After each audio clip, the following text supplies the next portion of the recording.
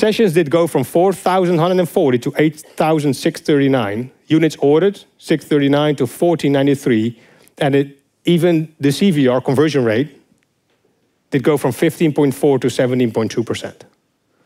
So this was a change. So the question then is, how did we do it? Well, this was how we did it.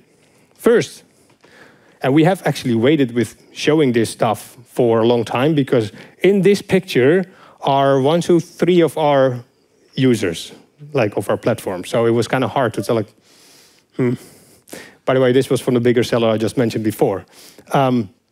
Sold brand, so I can talk about it right now.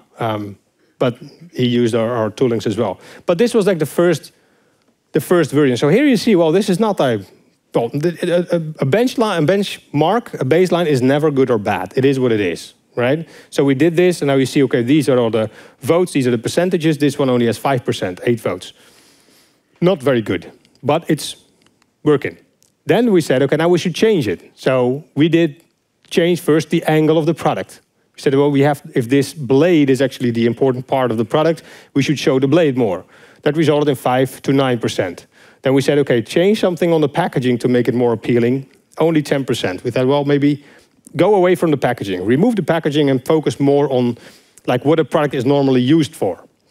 So we said, okay, put the slicers there and the different types of products that we also saw in the other product. They have that too. So it seems to work somehow. We said, oh, play around with that. We learned from the other products to implement it ourselves, because people here in, wait a second, I shouldn't click too fast. Because here they mentioned they liked that they saw all that, and they liked that they saw all that. So we said, okay, if they say that they picked the product for that reason, we should maybe do something with that specific element and add it to our listing.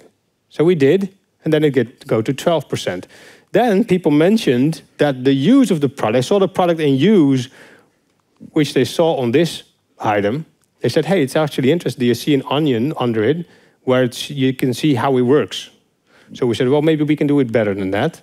We put a hand to it and a potato next to it. And then as well here, you can see that, well, that's an image in image, where you can see that you can actually change the thickness of the blade. That got it to 18% of the total votes. So this was just a process. Before we changed anything on the listing itself, we all did it in the simulated environment, running people through it, up to we found it based on data that this was actually better result than what we had here.